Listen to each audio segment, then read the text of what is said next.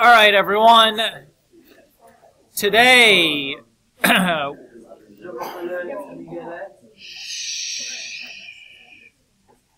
going to be talking about Section 2 and Section 3 of Chapter 4.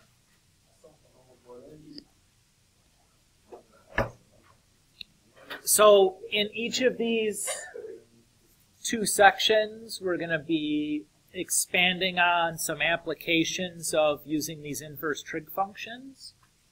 So in section 1 we kind of learned how to calculate these inverse trig functions, and now we're going to kind of use them in context.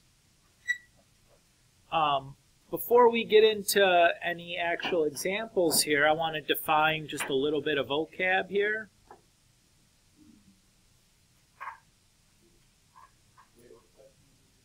Two.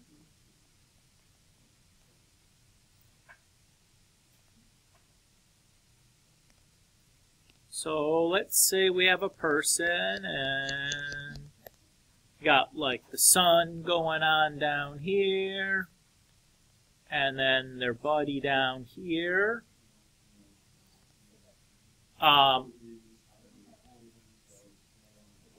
So if they're just looking straight ahead, let's say that that's kind of like their line of sight. If they are looking up at, say, the sun, this angle here we'd call an angle of elevation.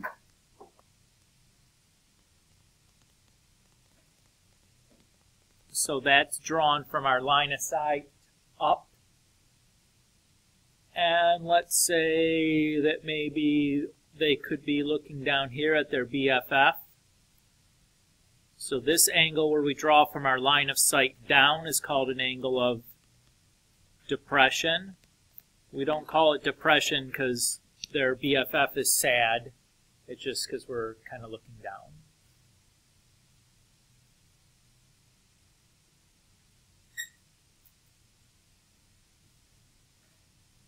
Everybody okay with what we mean by angle of elevation, angle of depression?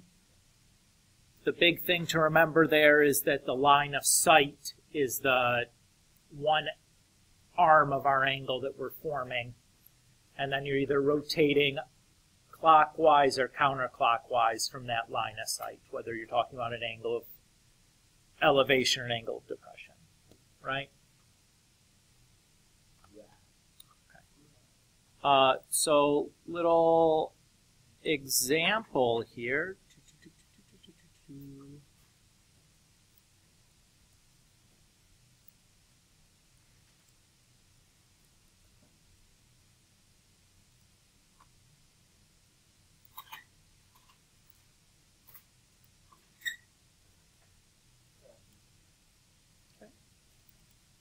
Let's say Christy is looking up at the Fisher Building in downtown Detroit. She is standing 200 feet from the base of the building and finds the angle of elevation to the top of the spire to measure 66 degrees. How tall is the Fisher Building? What would we want to start by doing here? Yeah, let's draw a picture, bro. All right. So, So there's my building. And then we have Christy here. I'll put some hair on her. There we go. There's some hair. Okay. So if she's looking straight ahead, here's her line of sight. And then we're looking up to the very top of that building. What's wrong with the picture that I've drawn here, though?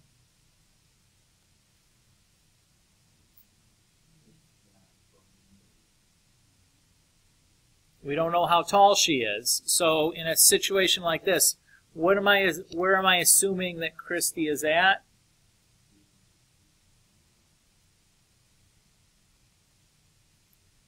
She's lying down like flat on the ground, which is weird, but since we don't know how tall Christy is, we're just going to assume like her head is at, her eye line is the same as the ground.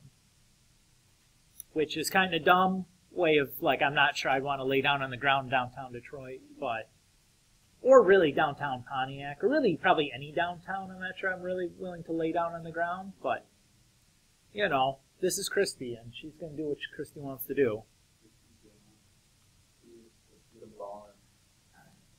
So we know that this is 66 degrees, and she's 200 feet from the base. So really, this is just going to resolve into a triangle problem, right?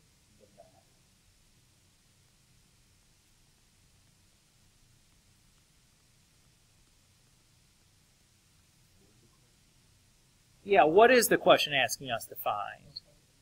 The height of the building, which would be which side of our triangle? Yeah, the opposite side or the other leg. So to solve for that, which trig function do I want to use? Nope. Yeep, you guys guessed a lot of wrong things before coming up with tangent. So opposite over adjacent, right? So to solve for h, we can just multiply both sides by 200. And when I type that into my calculator, I get, consult my notes, 449.21 feet. If you get a nonsense answer to this, what do you suspect you've done wrong?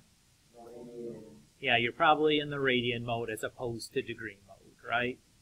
So definitely got to keep an eye on that.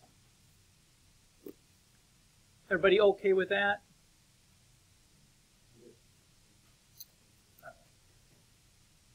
Let's do another example.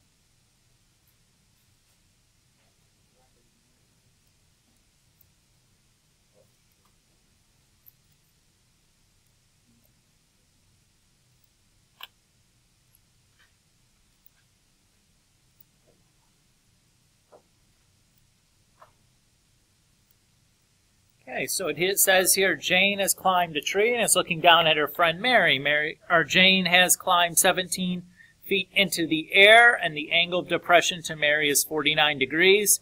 How far is Mary standing from the base of the tree? First thing we want to do is to, let's draw ourselves a picture.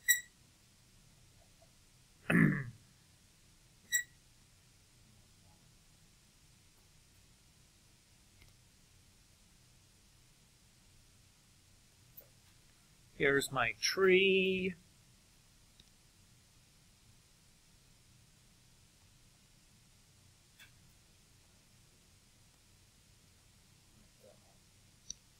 That sounds like it probably hurt.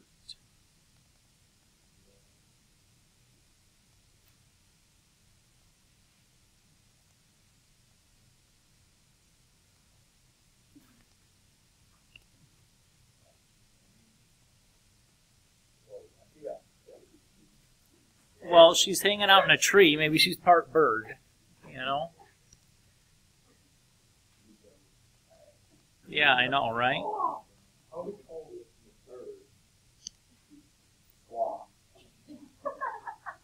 And then her buddy down here.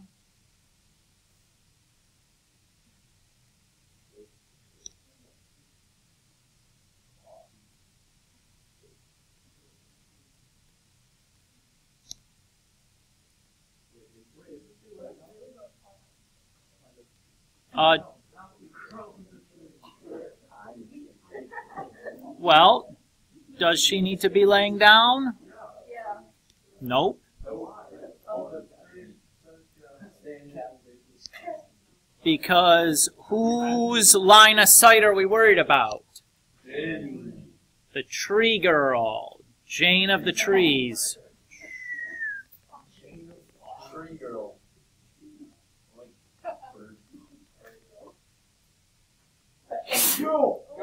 Bless you. And we know that this is, God bless you, 17 feet there.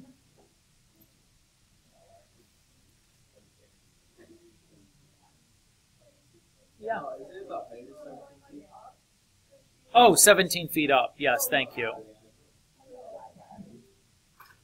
Thank you. We're looking for this distance. How far are we from the base?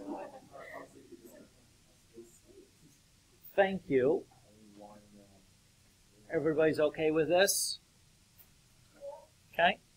So if I translate this into just a right triangle, where are my angles here? Actually, maybe let's draw it this way. This is probably the more natural way to have drawn it. Is that way, right?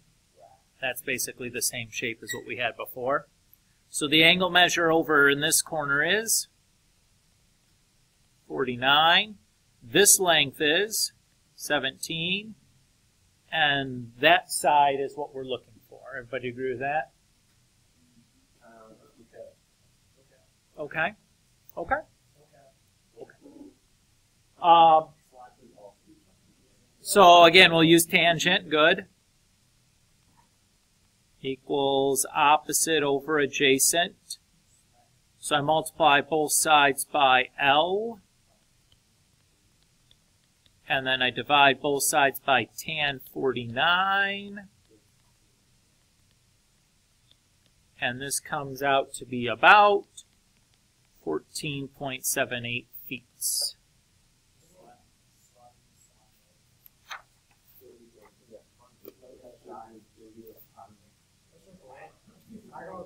Sure.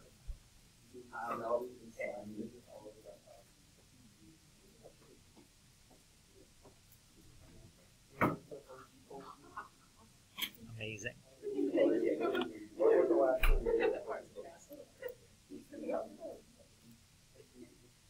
Okay.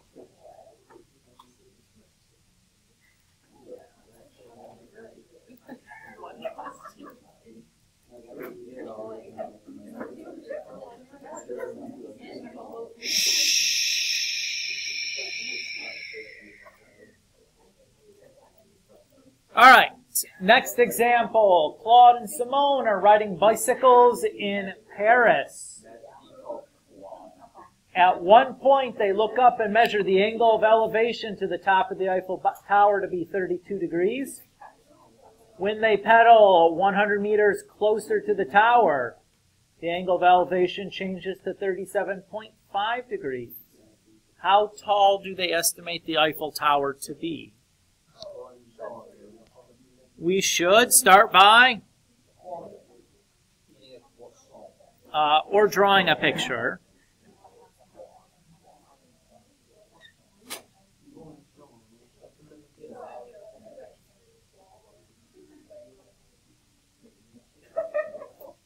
Right? That's a pretty good Eiffel Tower, right?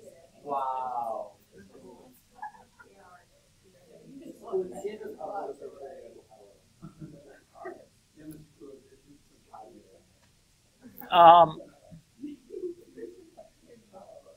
You know, like maybe, but I'm not worried about it.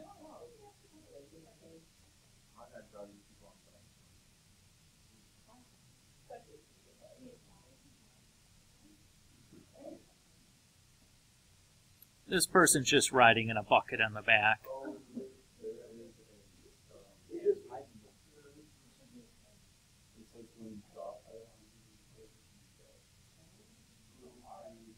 Yeah, that happens.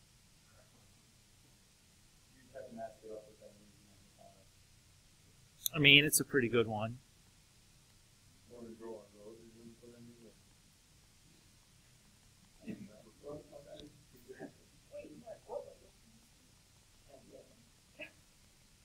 English, but barely.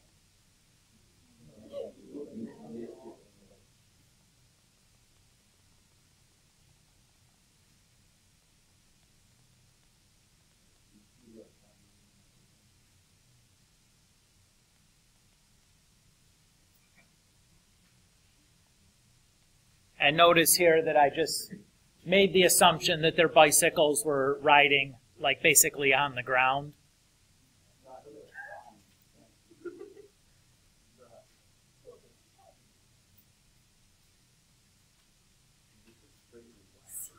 Everybody's okay with our little picture here? Probably should resolve this now into a triangle situation.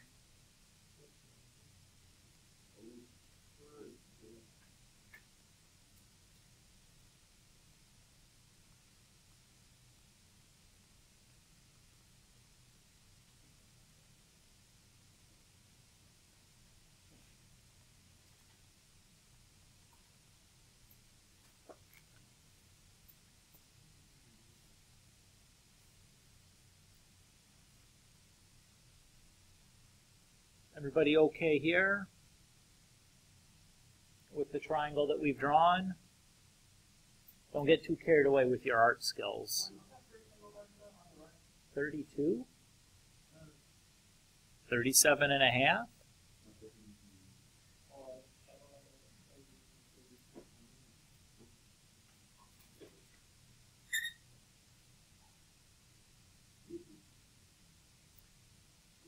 So, we were looking for the height of the Eiffel Tower, so I can just do like tan of 32 equals h over 100, right?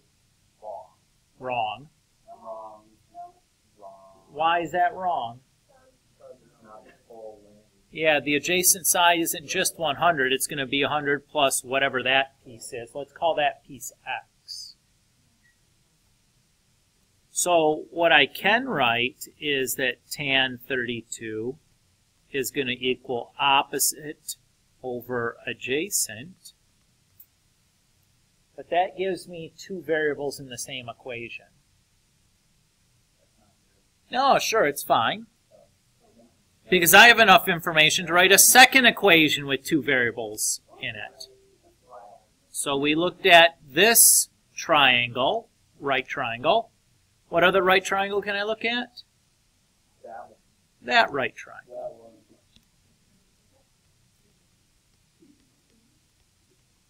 So if I set that, that I know is also equal to opposite over adjacent. Everybody's okay there? This is now going to form a system of two equations, and I can solve that system. So I'm going to choose to solve this system by substitution. Since I have multiplication and division going on, it's usually going to be easier to use substitution there than elimination. I'm going to start by rewriting these equations so that I have no fraction. So the first equation, I'm going to multiply both sides by x plus 100.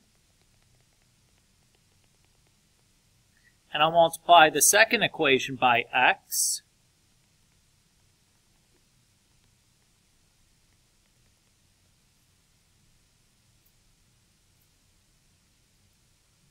And since these are both equal to h, I can use substitution to just set them equal to each other.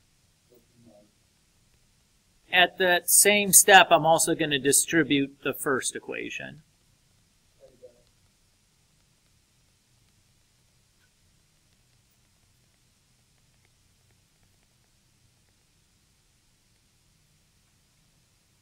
Everybody so far so good?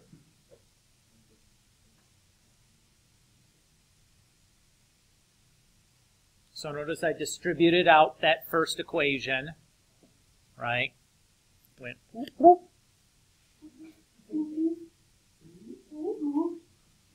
Yeah, some kind of noises. So to solve this for x, I'm going to get the x's on one side and the non-x's on the other. So I'm going to subtract x times tan 37 to both sides. And then subtract 100 tan 32 from both sides.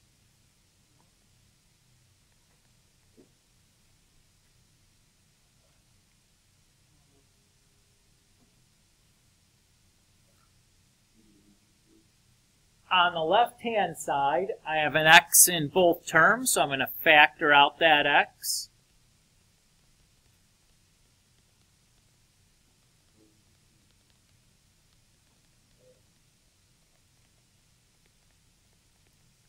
and then divide both sides by the quantity tan 32 minus tan 37.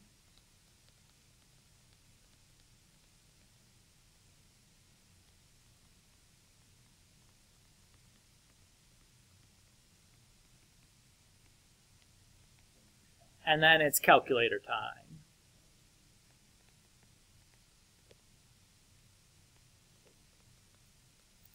So that gives me 438.64 meters. Is that my final answer? No, what were we really looking for in this problem? H. What did we solve for? X. How am I going to get H now? Plug it into one of the two equations. Which one will I plug into? I'm going to plug into that one.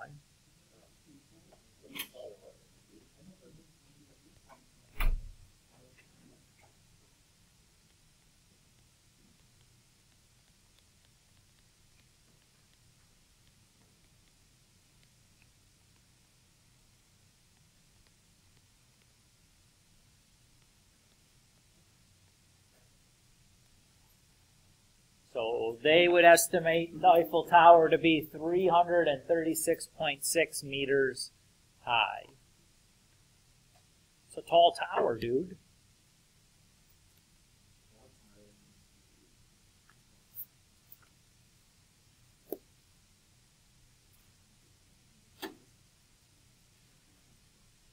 Questions about this one? This is the most complicated of these three examples that we did. But it's not so bad, right? It just turns into solving a system problem. The hardest part, in my experience, is that students get their picture correct and they're using only the right triangles to write their equations. I'll occasionally catch students that try to use a non-right triangle to set up their ratio. Don't do that. You got to be using right triangles.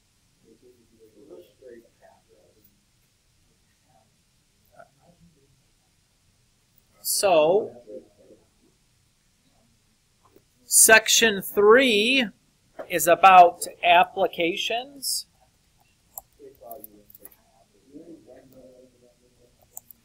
Yeah, we did all of section 2 right there. The major application that we're going to talk about is going to be about bearing, which is a way to describe like what direction you're headed. Now, if you're driving in a car, bearing is probably not that important because you're going to only be driving out where there's a road, probably, unless you're some weird kind of off-roading situation. But if you're flying a plane or driving a boat, I don't know if it's called driving, but steering, sure, we can. Yeah, any of those verbs would do. Oftentimes, stop talking, please. The navigation that you're describing is going to be using these bearings. Additionally, like if you're doing any kind of orienteering, like if you are like a special forces unit that's like going through the backwoods to get someplace, not using a vehicle, you're probably communicating using this kind of direction system as well. So things to keep in mind when talking about bearing.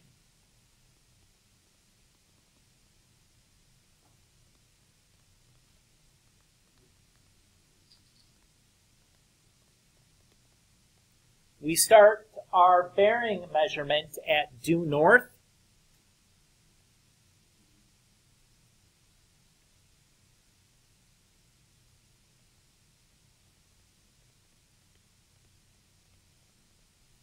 We rotate measure clockwise.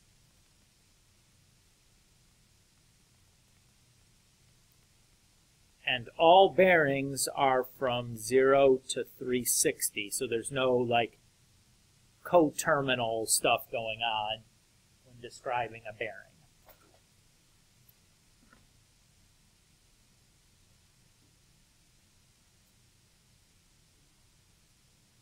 Now, is this the same way that we use to describe our angles in trigonometry? Definitely not, right? Let's look at some examples.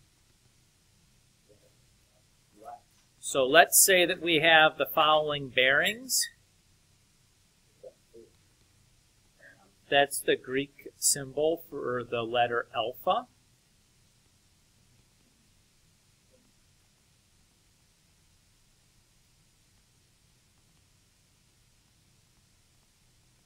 So that's alpha, beta, gamma, delta, which are the first 4 letters of the Greek alphabet. So these guys are bearings.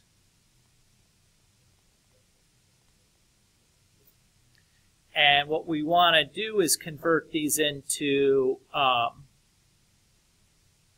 like standard position angles is what we want to give.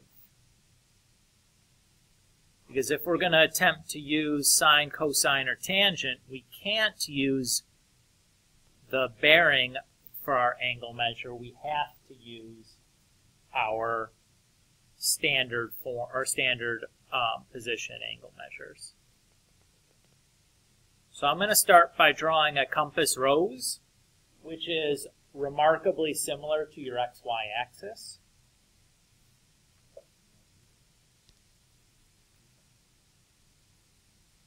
So if we're asked to draw a bearing of 58 degrees, we're going to start on the north line, and we're going to go 58 degrees. So our angle would be here. Everybody agree with that? So I know if alpha is 58, what is this angle down here going to be? 32 is correct. How did you get 32? 90 minus 58, right?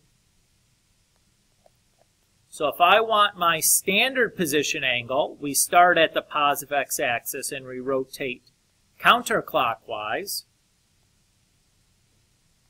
So this is just 32 degrees.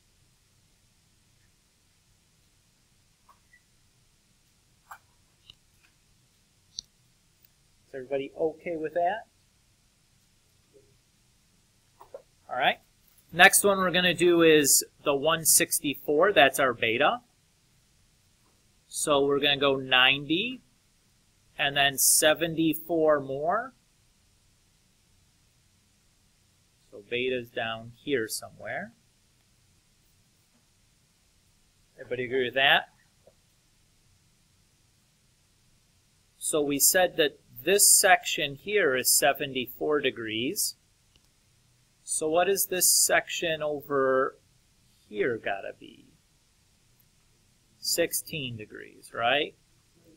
So if I want my standard position angle, I've gone 90, 180, 270, and then 16 more. How much is that? 286.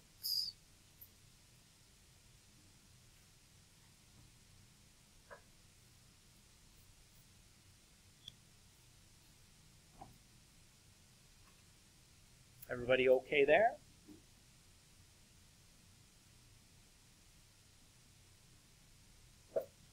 Okay, let's do the 221 next. So let's see, we're going 90, 180, and then how much more? 41 more. Which means, what is that part over here? 49. So 90, 180, and then 49 more is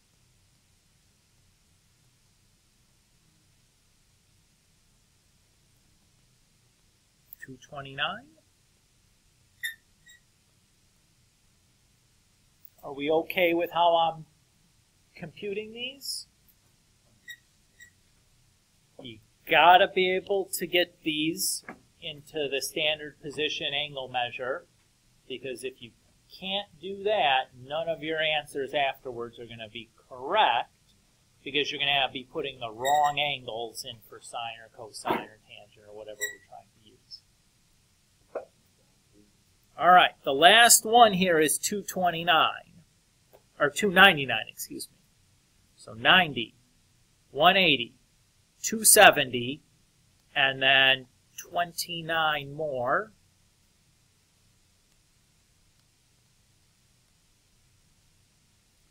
So what is this part over here got to be? 61. Good. So I'm going to go 90 and then 61 more, giving me 151.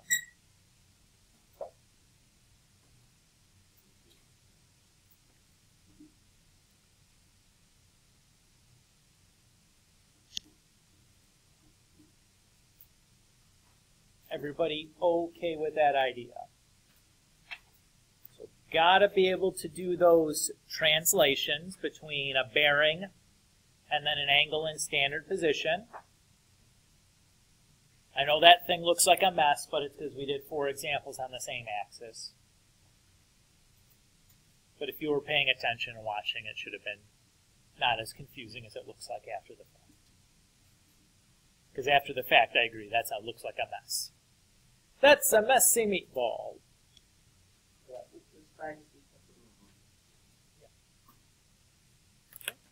Let's look at an example now of actually doing a bearing calculation. And this will probably be the last thing that we work on today. But this is not a trivial question, so this is going to take a minute.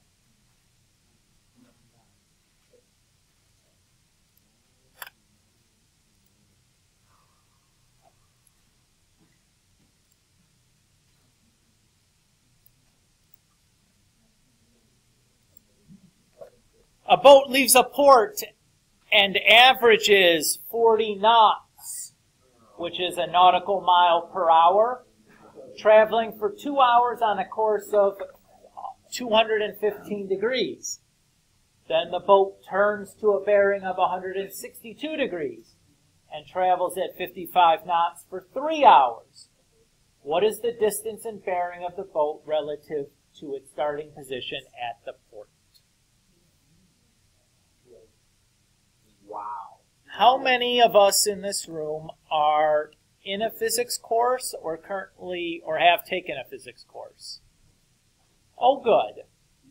What we're about to do right now should look somewhat familiar to you then. So what we're planning on doing is we're going to resolve our trip into 2 parts.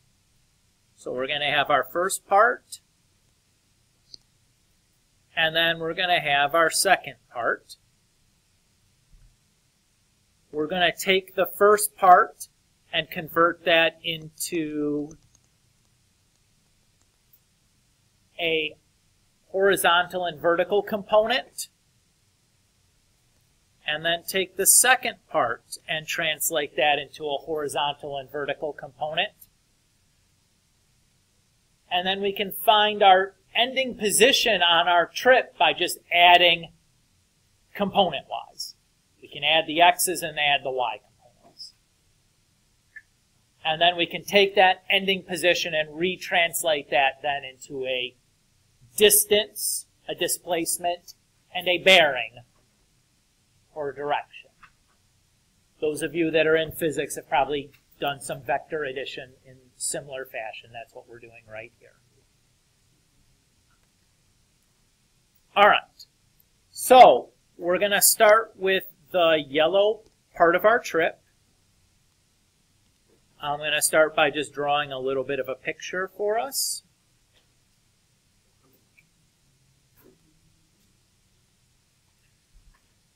So it says we're course of 215 degrees. So starting at the north line, 90, 180, and then 35 more puts us over here.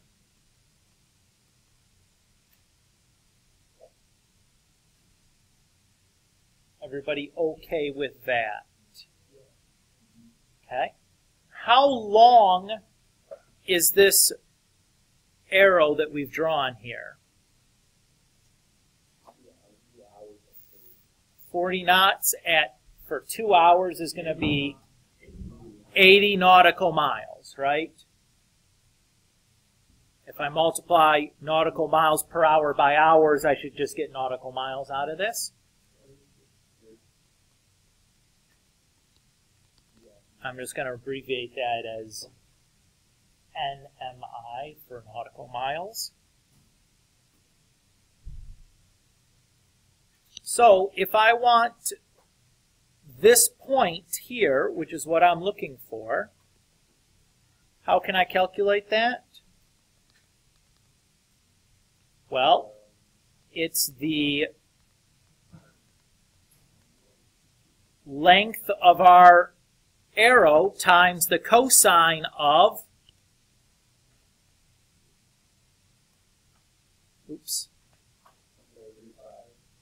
this angle, right?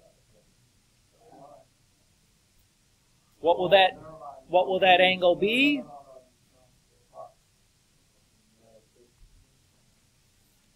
$235. Similarly then, the y is going to be 80 times sine 235. Remember that our points on our unit circle are sine, comma, cosine, right?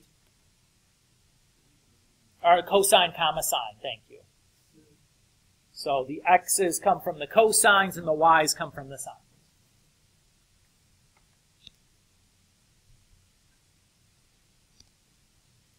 We'll do a similar thing now for the green leg of our trip. 3 times 55 is 165. And I'll draw similar.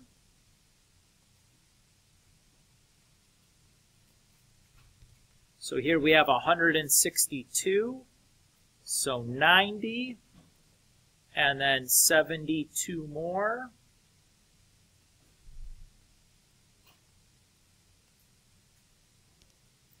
So this angle must be 18. So the angle that we're interested in is that standard position angle, which would be how far?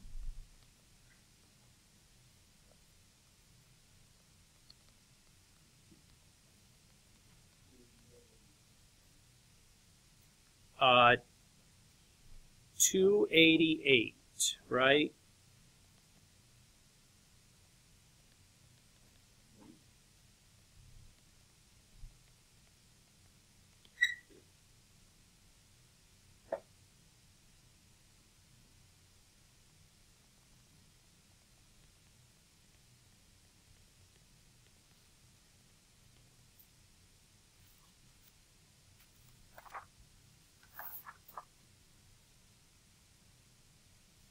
So our final position, when I do x1 plus x2, y1 plus y2, is going to give us 5.10, comma, negative 222.46.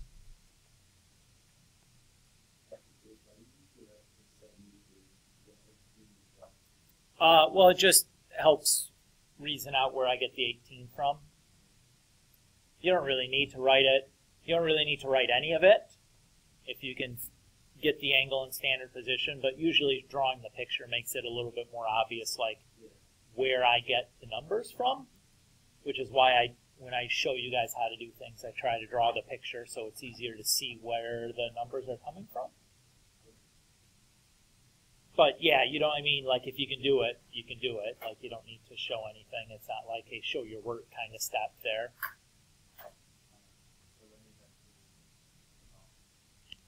So what we're saying then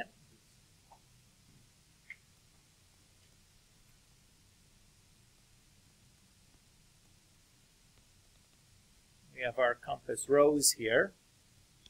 And we have our final position for our boat.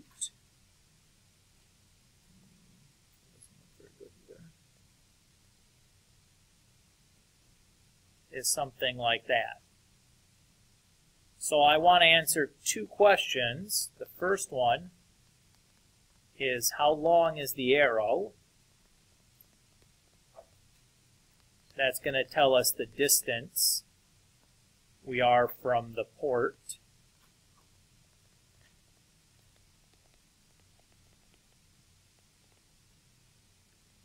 And then two,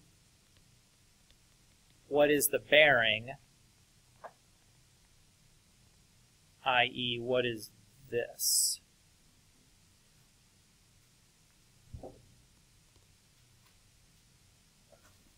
Everybody okay so far? So let's start with the, how long is that arrow? How am I going to calculate that?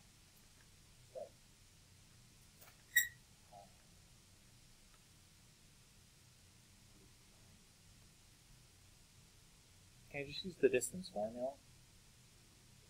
And since one of the points in my distance formula is the origin, what does the distance formula just turn into?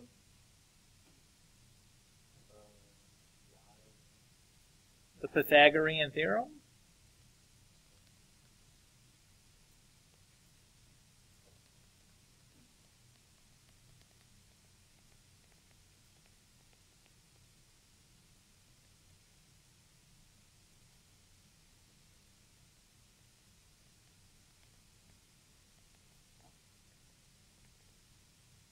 So that's about 222.51 nautical miles.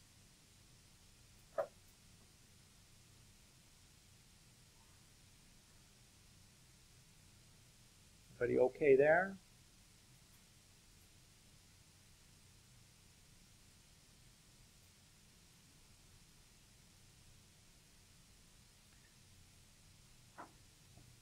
Now, to answer the second question of what the bearing is, I'm going to ask a different question.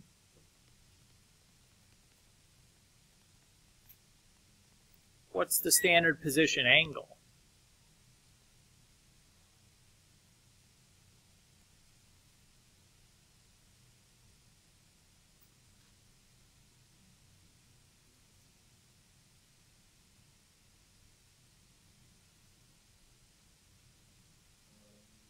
I'm going to just refer to that as theta. Well, guess what two pieces of information I have? I have an x and a y, right? I remember that our unit circle definition for tangent was y over x. So I can calculate that angle theta using tan inverse. When I type this into my calculator, I get, unfortunately, negative 88.69 degrees. Was that the angle I was actually drew on there? No. What angle did it give me? It gave me that. But that's okay, because it tells me that that angle is 88.69, right? So our bearing then is just going to be 90 plus 88.69.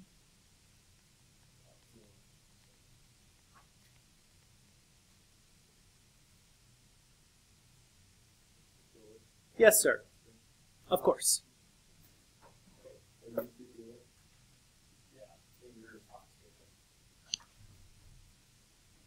Did that feel okay? I tried to go through that rather slowly and wrote a lot of things out for us.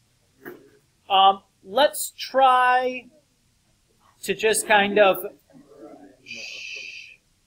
let's try to draw this out neatly, what's actually happening, and see if this method kind of gives us the same thing that we would expect just from thinking about this, from the information that's given to us in the beginning. Yes? I think the normal time, 25.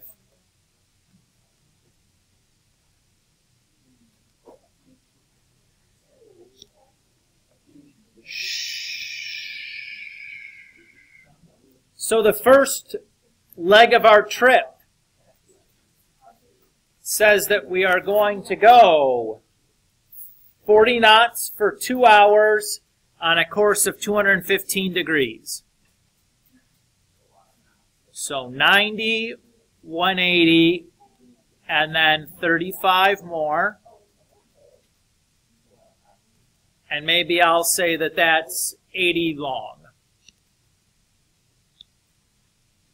I'm going to take the end of that arrow, and I'm going to make a new compass rose here.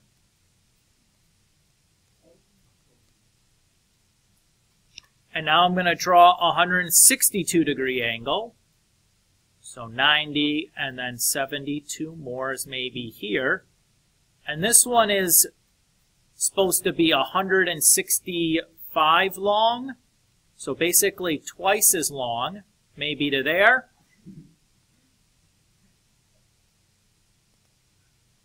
Everybody okay with that idea? And so my total trip then is this, which looks like about the same arrow that we drew at the end of the last process, right?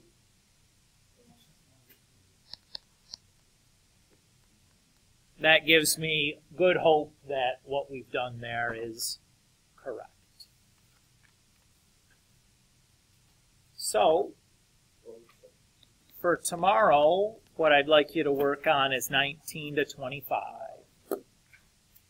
And we're done with this today.